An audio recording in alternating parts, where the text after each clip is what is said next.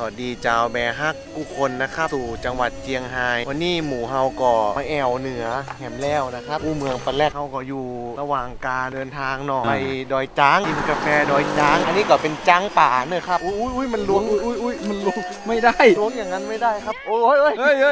ระหว่างการเดินทางนะครับคนเขาอยากจะถ่ายรูปเขาก็ต้องถ่ายนะฮะถึงจริงๆแล้วบรรยากาศจริงๆมันจะไม่ค่อยดูน่าโสภาเท่าไหร่ด้านหลังนะเป็นต้นไม้แบบดอกร่วงหมดนะฮะแต่ว่าด้วยเทคโนโลยีของกล้องสมัยนี้เนี่ยปรับดอกให้เต็มต้นได้ในการตัดต่อต้องจ้างเท่าไหร่วะเดี๋ยวดูรูปที่ออกมาจะเป็นอย่างนี้ฮะนี่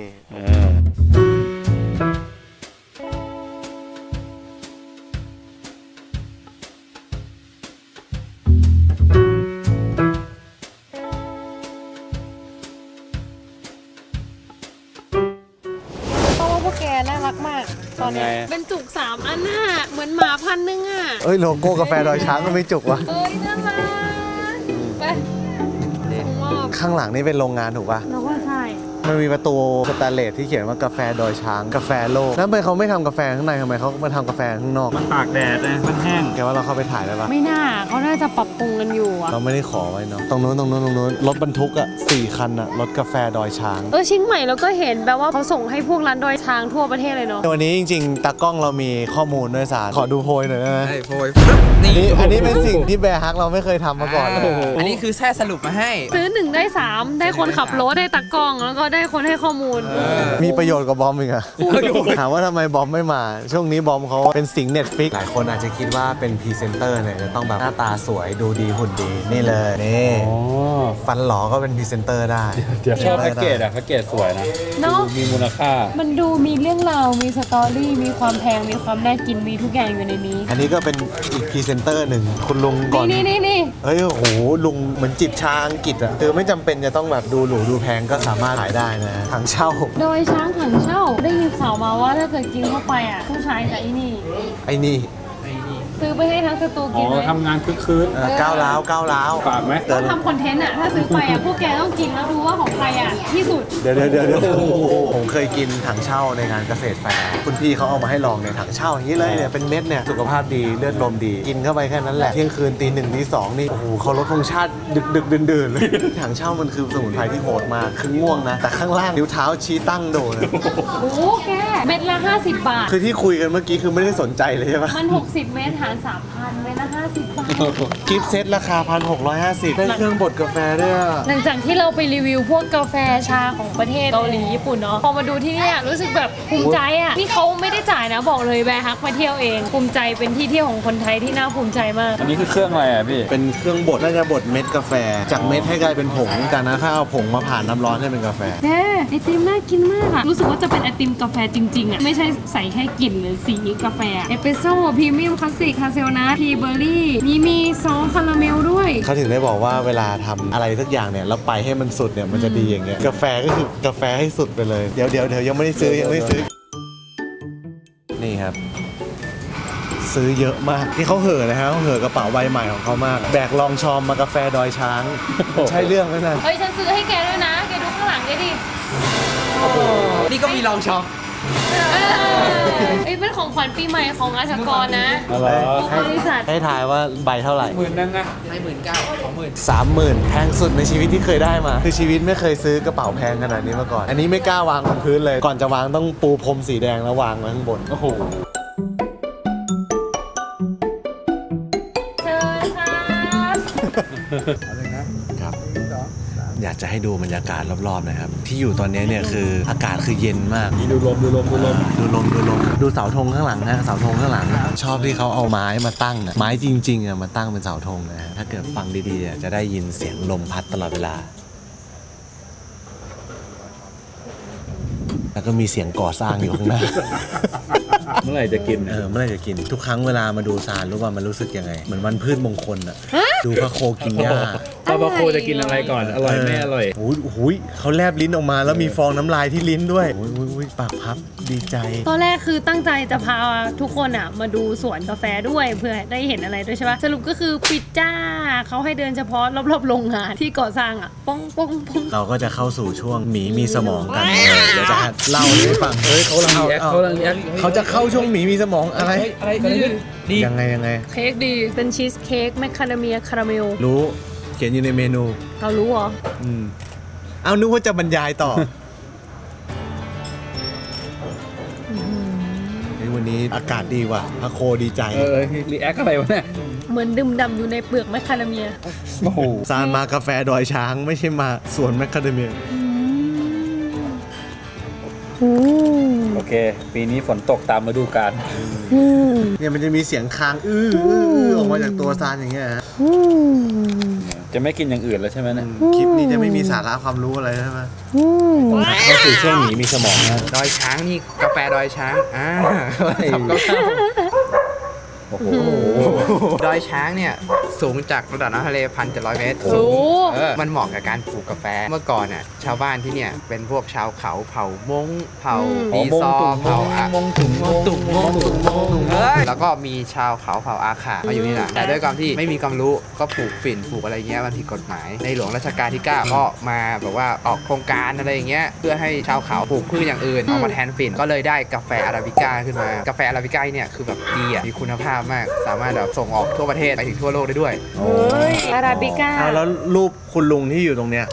เขาเป็นใครคุณลุงคนนี้ชื่อคุณลุงพี่เกาะเป็นแบบชาวเขากลุ่มแรกๆที่เขาปลูกกาแฟอาราบิก้าที่นี่ปลูกมาแบบประมาณ 50-60 ปีแล้วอ่ะแกก็เลยแบบว่าเหมือนมีคนมาร่วมทุนเนี่ยแกน่าจะมีนายทุนมาเห็นแบบความแบบคุณภาพของกาแฟที่นี่แกก็เลยก่อตั้งบริษัทขึ้นมาเป็นกาแฟดอยช้างอันนี้ผมไปหาข้อมูลมาแต่บอกเจ้าไม่ได้คือกาแฟดังๆในโลกเนี้ยก็มีแบบเจ้าที่ใช้ของดอยช้างเหมือนกันอยู่ที่นี่จังหวัดเชียงรายนะฮะเดี๋ยวเราจะลองชิมกาแฟแต่เราไม่อยากพูดเยอะเพราะเราเป็นคนที่จิตใจไม่ได้ชอบกาแฟอยู่แล้วเอาอีกแล้วเหมือนเนื้ออีกแล้วไม่คือกินกาแฟอะไรไปก็จะรู้สึกว่าปกติพอกินไม่เป็นมากกว่าขมแค่ของแค่เนี่ยขมผมไม่ใช่คอกาแฟเหมือนกันอ้าวคุณกินกาแฟเช้าก็วันเย็นแต่ดอยช้างเนี่ยเป็นร้านที่เข้าบ่อยเพราะกินแล้วอร่อยไม่รู้ว่าอร่อยเพราะนมข้นหวานหรือน้ำเชื่อมหรือว่าอะไรอย่างอื่นหรือเปล่าแต่รู้สึกว่ากาแฟเวลากินเนี่ยมันจะมีกลิ่นคายในแถวจมูกที่ลิ้นมันจะเปรี้ยวๆขมๆด้วยถ้าเป็นกาแฟที่ผมรู้มาเวลาที่เขาชิมกาแฟจริงเขาเอาความขมของมันอะมาแยกออกว่าแบบกาแฟเนี่ยปลูกที่ไหนมีอะไรขึ้นแถวนั้นบ้างอันนี้ผมกินแล้วผมแยกออกเลยปลูกที่ดอยช้างกี่ปีแล้วกันหลายปีแล้วดอยช้างจังหวัดเชียงรายด้วยผมได้กลิ่นมือของหญิงสาวที่เด็ดเม็ดกาแฟโอ้โหตัดภาพไปเป็นป้าแก่ๆนี่จบเลยนะไม่รู้อร่อยกาแฟเขาเด็ดกันมั้งไม่รู้เฮ้ยอันนี้ฮาคาราเมลลาเต้ทำไมผมคุณต้องมีกระปอยหมามันเป็นเอกลักษณ์พี่อันนี้ฮาของโปรดซานฉันอุตส่าห์ผ่านหน้าไปแล้วแกก็เอามาซานสั่งมาดูดหน่อยดูดให้ชื่นใจใหญ่มาแล้วเพลงไลฟ์คอร์มาแล้วเพลงไลฟ์คอร์เอาโซมาเพลงอาหารอร่อยซันเบอรี่เอาออกไปให้หมดคือมาที่เนี่ยบอกเลยกินอย่างเดียวเค้กชีสเค้กคาราเมลแมคคาเดเมียอย่างเดียวเท่านั้นบอกเลยเราไม่เหลือให้ถ่ายอินเสิร์ตเลยให้ตายไม่เหลือ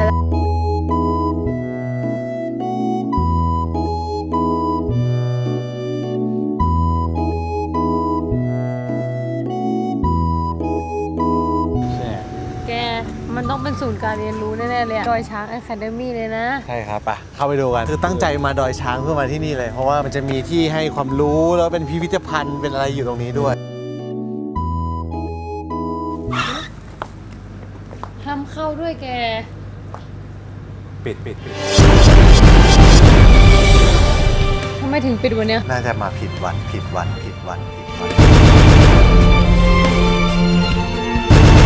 นั่นมาเลยพี่ไปจริงๆนะดูข้างในเลยส่องดูข้างในมีการโชว์มีการอะไรอยู่ข้างในด้วยผมเห็นต้นไม้ผูกผ้า3 สีว่ะพี่สีอะไรสีแดงมีเลขว่าอะไรไม่รู้อ่ะหวยอะไรทั้งนี้อุ้ยสิริชั้น 2คนดูอยากเห็น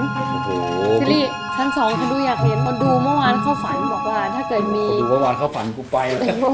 สั้นถึงเราจะไม่เจออะไรเราก็เจอต้นกาแฟนะต้องถ่ายรูปเก็บเป็นหลักฐานอย่าบอกว่ากาแฟดอยช้างคือต้นเดียวไม่เขามีสวนอยู่ลึกๆเลยอีก10 โลเป็นสวนดอยช้างในวันนี้ก็เฟลแล้วเข้าไปปิดอีกนี่คือไฮนะตลกโปกไฮนะตั้งแต่นครปฐมแล้วนะจ๊ะมะม่วงละคังไม่นาน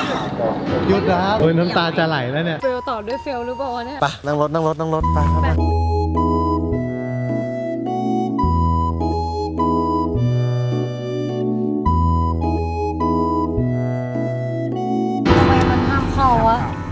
เอาห้ามเข้าอีกแล้วเฉพาะทางลงเท่านั้นเราขึ้นผิดทาง มันเงียบแปลก ก็ต้นกาแฟดอยช้างเขาต้องการความเงียบเปล่า ๆอ๋อ เปิดเพลงคลาสสิกใส่ต้นดอยช้างใช่ไหม ต้นกาแฟอร่อยโค้งแล้วโค้งอีกโอ้ดูทางข้างหน้ามันชันมากไหนๆเราตั้งชื่อตั้งหัวข้อว่าเราจะมาดูสวนกาแฟดอยช้างแล้วเราต้องเจอกาแฟให้ได้เจอแล้วต้นกาแฟเหรอเจออะไรก็ไม่รู้เนี่ยดอกอะไรก็ไม่รู้เดี๋ยวคนดูแบร์ฮักมีความรู้เขาก็จะมาคอมเมนต์นี่อย่างน้อยได้เจอดอกพญาเสือโคร่งวะใช่ไหมอันนี้สวยกว่าดอกซากุระอีกเหมือนดอกซากุระเลยประเด็นคือตอนนี้อยู่ที่ไหนก็ไม่รู้เนี่ยนั่นดิแกมันไม่มีคนเที่ยวเลยอ่ะคือถ้าเราติดอยู่บนดอยนี่ไม่มีใครรู้ไม่มีใครช่วยเลยนะ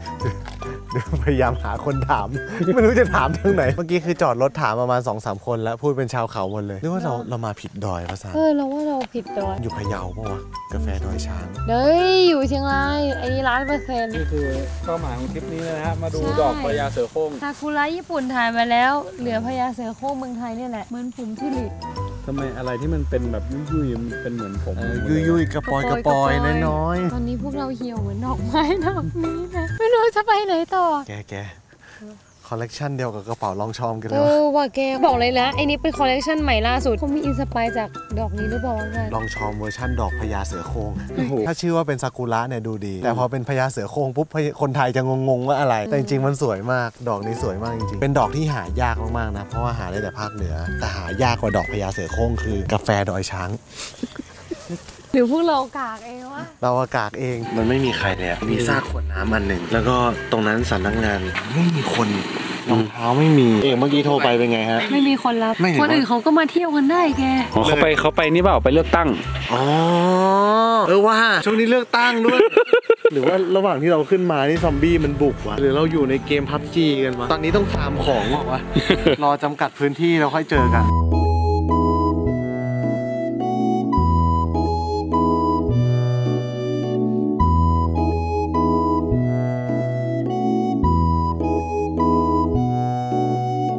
ดอยช้างสูงเสียดฟ้าเวหนาศูนย์เกษตรที่สูงบนเบิกเล่าวิเคราะห์ธนุบำรุงคนพันไม้กรูด I am กรูดเพื่อประโยชน์อันเจิดจ้ามนัดน้อมไมตรี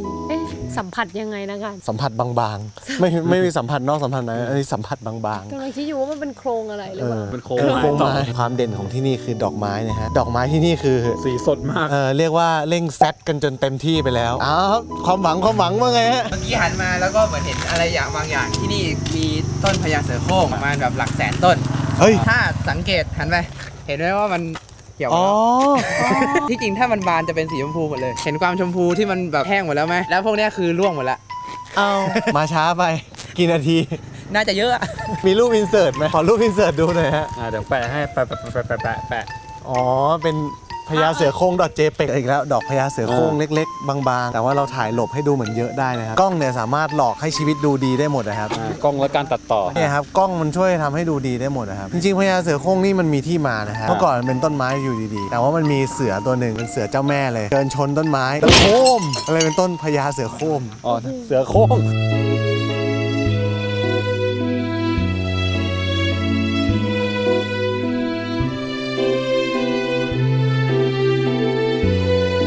ดอยช้างตื่นเต้นไหมเกโคตรแห้งแต่มันมีสเก็ตบอร์ดของชาวเขานะแกเรียกมันว่าสเก็ตบอร์ดเหรอคนจนจำต้องทนปันรถทีไม่เฉยเดี๋ยวผักให้ลงเขาไปเราแกบินเสิร์ฟสวยๆเลยเราทะเลิกเลยนะ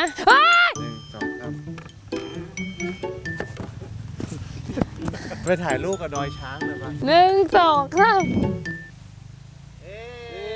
3ถึงแล้ว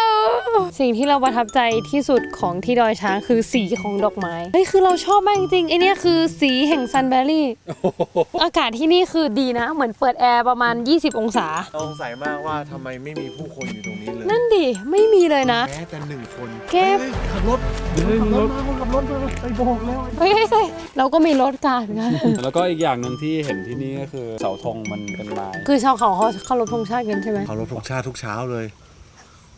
หมายถึงผู้ชายใช่ไหมทุกคนเคารพธงชาติไงผู้หญิงด้วยแกคิดอะไรของแกเนี่ยว่าเป็นคนไทยฮะตรงนี้เป็นที่พักแหละบ้านคนนี่ไงมีป้ายชื่อบ้านติดด้วยดู ต้นกล้วยต้นกล้วยต้นกล้วยต้นกล้วยต้นกล้วย โอ้ตรงที่นี่พันชาโคคิดว่าคนดูแบบฮักโง่ไหมถามจริง ดูอากาศที่นี่พี่ซันดูวิวคือเมื่อกี้เราเดินผ่านคนใช่ไหมแล้วเราก็ถามเขาว่าแบบเฮ้ยทำไมคนน้อยเขาบอกว่ามันเลยเทศกาลน่าเที่ยวไปแล้วถ้าเกิดเที่ยวกันอ่ะคนเขาก็จะมากางเต็นท์สูดอากาศกันจริงๆตรงนี้มันก็ไม่ได้มีอะไรให้เที่ยวไงมันเป็นแบบเหมือนดอยเสมอดาวอ่ะที่ทุกคนแบบเอากางเต็นท์ไปสูดรับอากาศกันถ้ามากับครอบครัวน่าจะโรแมนติกเนาะมีคนเรียกต้องมาถ่ายรูปแล้วเฮ้ยแปลว่าดีโอ้วิ่งแล้ววะโอ้ตรงนี้แสงสวยมากโอ้สวยกว่าพี่ซันก็ดอกไม้แล้วเนี่ยยอมแล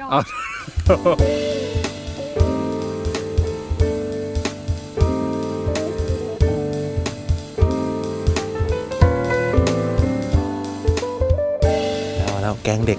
ให้ลงไปดูดีกว่าเฮ้ยพาเด็กหมุนชอบเด็กชอบไปไหนกว่าน่ะเฮ้ยพาเด็กลงน้ำเอ้ย